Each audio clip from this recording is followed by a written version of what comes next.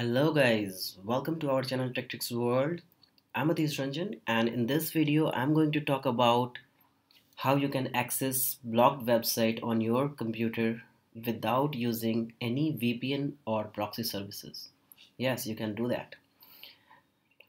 And you can do that with the tool that you already use for translating your text from one language to another. Yes, that is Google Translate.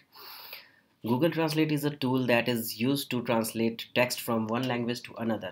But very few of you know that you can access blocked websites using Google Translate. So let's see how you can do this. I have a website vimeo.com.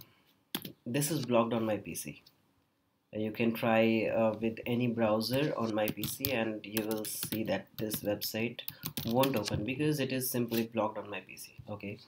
So let's see if we can access with Google Translate. So go to translate.google.com and select a language. I'm selecting Spanish for now. Okay, and here English. Fine.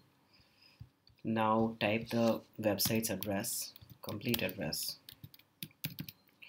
vimeo.com, right? So this is the converted one.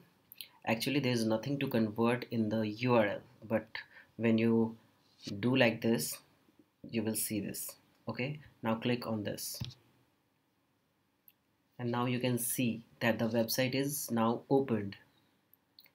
When I'm opening the vimeo.com directly in the browser, it is not opening because it is blocked on my computer.